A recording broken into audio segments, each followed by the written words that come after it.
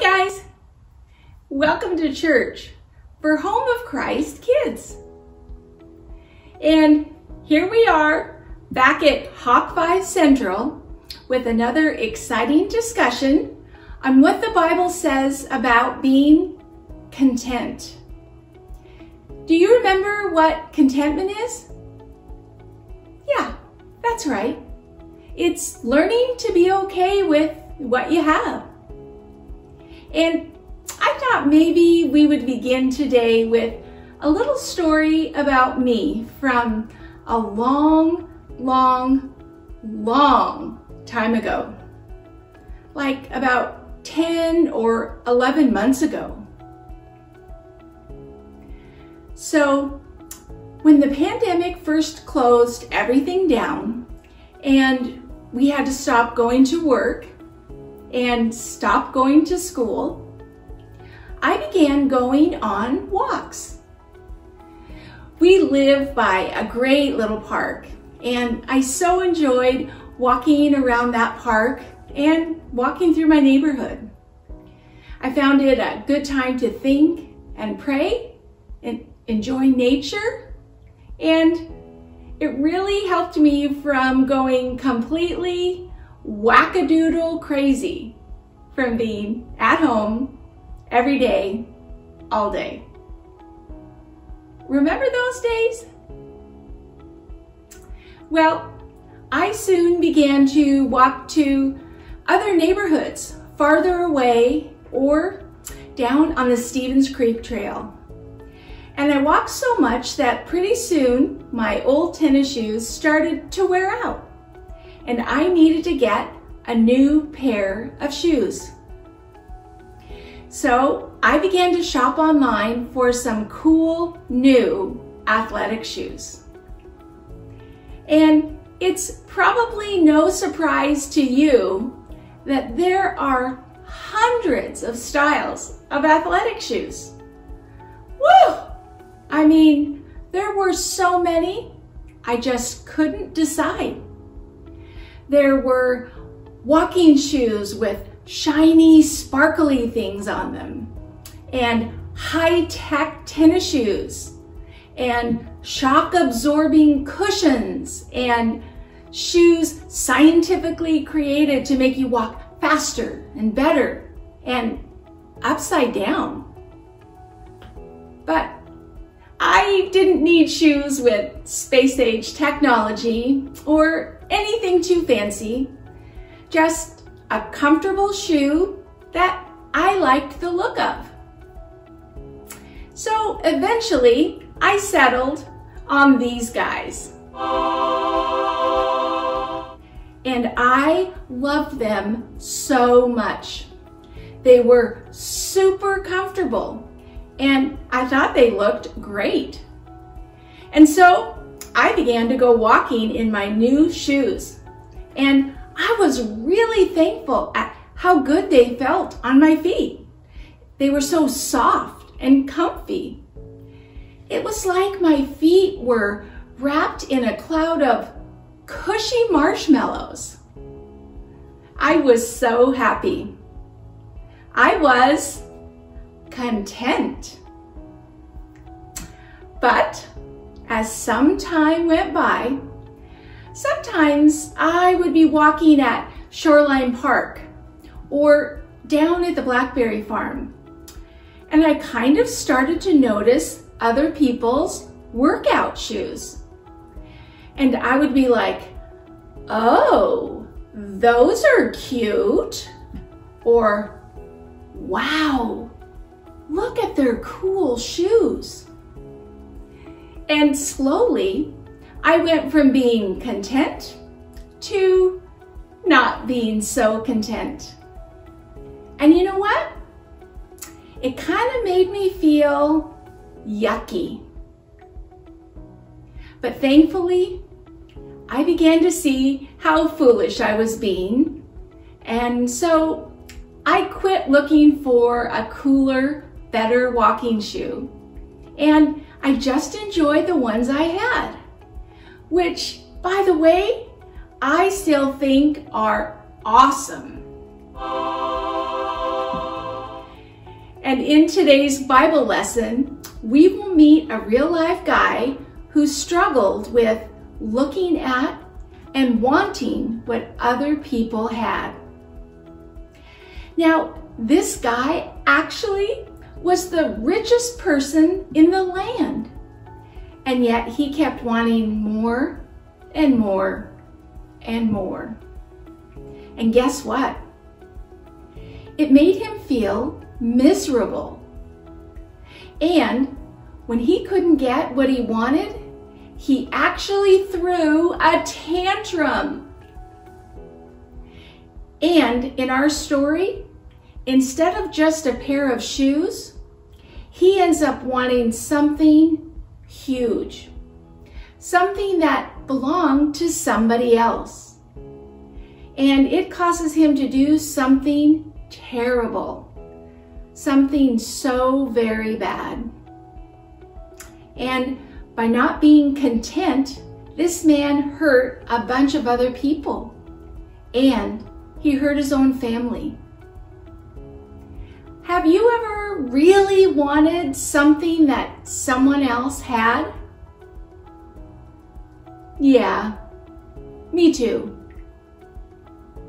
And that's why this story is a good reminder for us to be on our guard against wanting more and more things.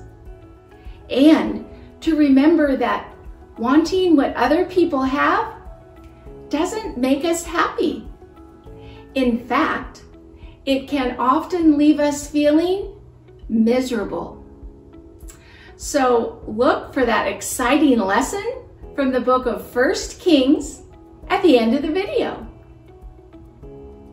And now we are going from a story about my shoes to an announcement about shoe boxes. It's our very last announcement because today, Sunday, November 14th, is the last day to return your finished shoebox. Now, you can still use the outdoor drop-off table at church until 5 o'clock tonight. So, until next week, remember that we love you. And God is good all the time. Bye.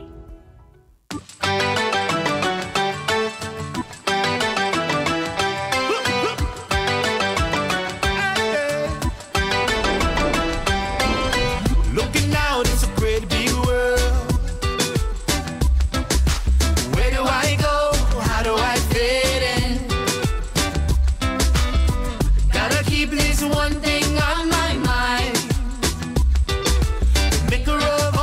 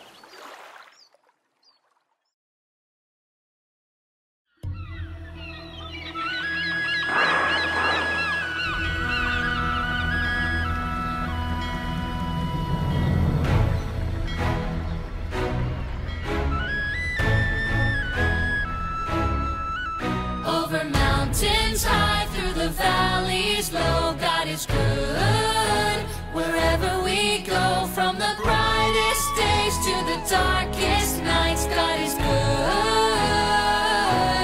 all the time.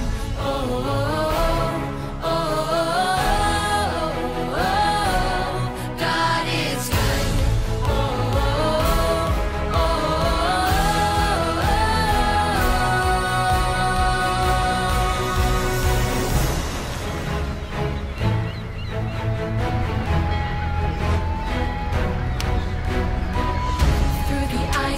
snow to the vast unknown, everywhere we go, God is good. Through the trials we face, He will show the way. We will stand and say that God is good. Oh, oh, oh, oh, oh, oh, God is good. Oh, oh, oh,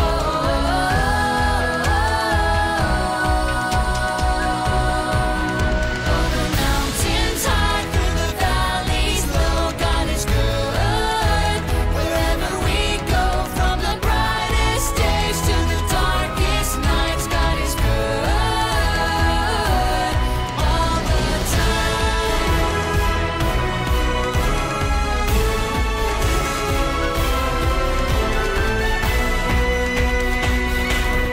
He is good through the ups and downs, when life spins us around.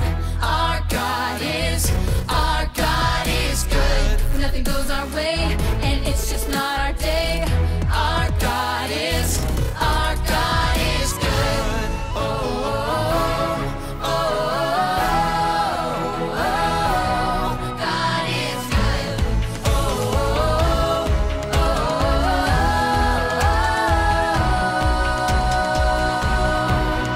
over mountains high, through the valleys low, God is good. Wherever we go, from the brightest days to the darkest nights, God is good. Over mountains high, through the valleys low, God is good. Wherever we go, from the brightest days to the darkest nights, God is good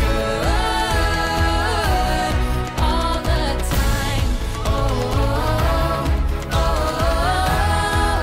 oh, God is good. Oh, oh,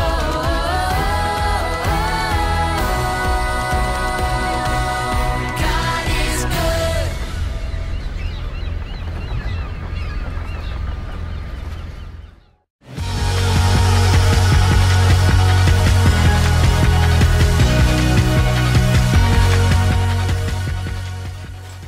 Oh, hey everyone!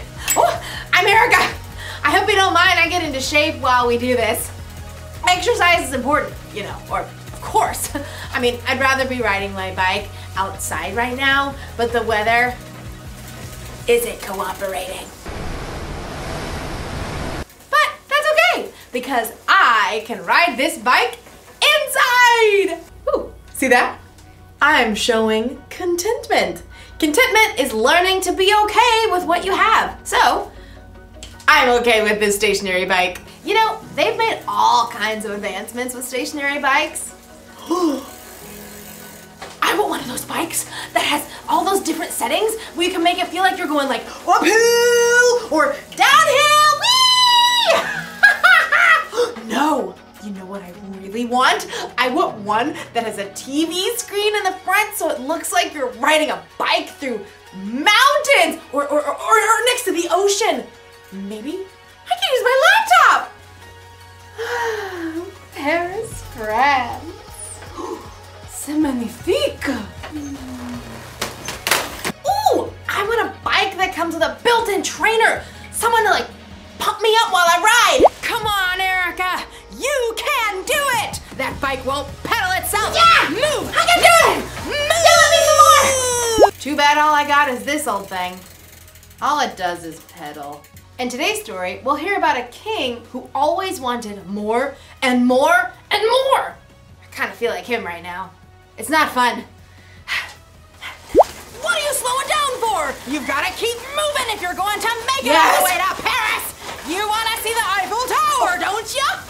Sweet! I can hear Okay. you! Move! I will see you in Paris! Move! The Bible. It's 66 books of history, stories, letters, and poetry that fit together to form God's one big story. The epic adventure of how He created us and loves us so much that He made a way to rescue us. As we travel through the Bible, from Genesis to Revelation, we discover people who met God and found their lives changed forever. Now, for an amazing story. Inspired by the book of 1 Kings, chapter 21. After David and Solomon, many kings ruled the lands of Judah and Israel. Some of them listened to God, but most did not. King Ahab was worse than any other king of Israel before him. He only thought of himself and did exactly as he wanted to do. Do exactly as I want. Yes, Your Highness. What do you want? 4 calling birds, 3 French hens, 2 turtle doves, and 1... Oh, it escapes me. Just bring me some pears flambé. No one ever said no to King Ahab, not even his wife, Queen Jezebel. Am I the most fabulous king to ever rule this land? Yes, of course, because you have me. King Ahab was certain he had everything he could ever want. That is, until he took a drive into the neighboring town of Jezreel. Ooh, just look at that lovely vineyard. It is perfection. Stop at once. King Ahab examined the green leafy vines and the heavy bunches of grapes. What fantastic fruit. The soil must be excellent. You, over there. Who? Me? Who, me, your majesty? Who, me? Your Majesty? Of course, you. Do you own this fine vineyard? I do, Your Majesty. Excellent. You must sell it to me at once, and I shall turn it into a vegetable garden. No, Excuse me? Your Majesty. I'll pay good money. I'll trade you a better vineyard. I said no, Your Majesty. May the Lord keep me from giving you the land my family handed down to me. You... what? No. King Ahab was enraged. When he returned to the palace, he threw himself down on his bed and refused to eat anything, even date cakes dipped in honey. Why are you in such a bad mood? Why won't you eat anything? Naboth won't give me his vineyard. Oh, snap out of it. You're the king. I'll get you that vineyard. Queen Jezebel was just as bad as her husband, or maybe worse. She wrote a letter to the leaders of Naboth's town.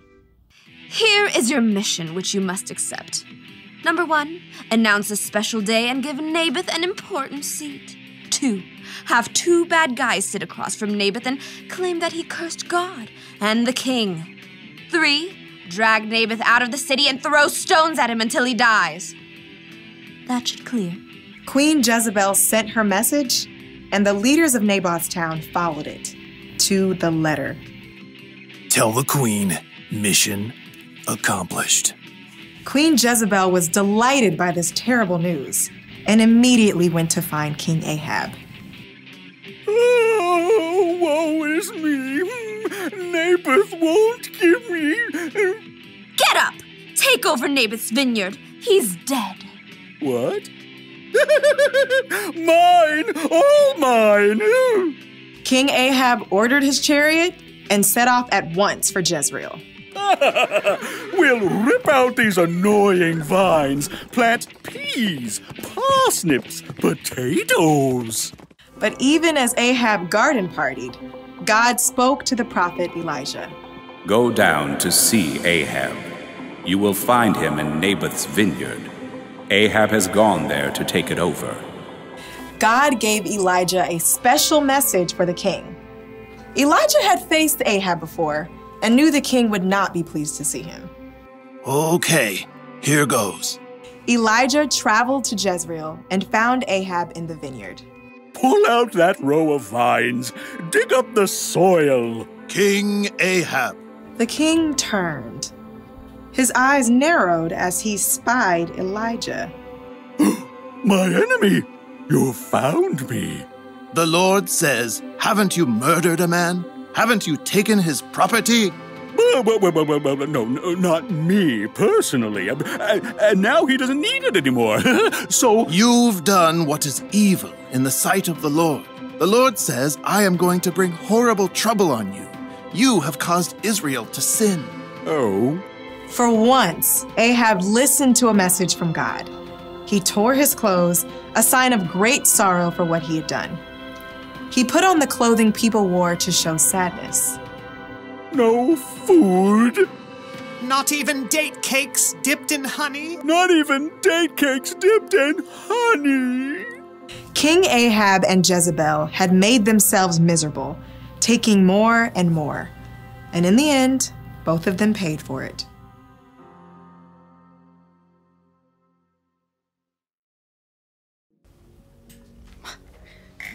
Yeesh! King Ahab really wanted Naboth's vineyard.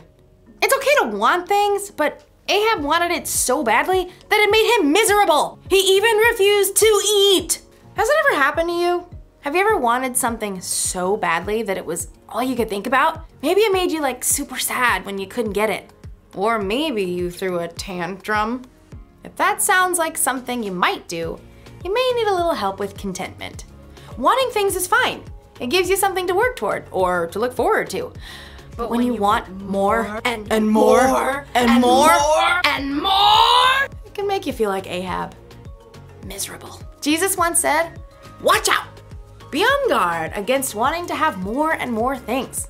Life is not made up of how much a person has. Jesus knew there is so much more to life than the stuff we have. There are memories to be made, adventures to be experienced. Ooh, there are relationships to be grown with God and with others. These are things that will last long after the stuff we wanted has broken or gone out of style. So it's okay to want things, but here's the one thing to remember. Wanting more and more can make you miserable. So maybe one day I'll get a stationary bike with a few bells and whistles, but in the meantime, I'll ride this one and imagine it's springtime in Paris. Move, move, move! My imagination is very vivid. Au revoir!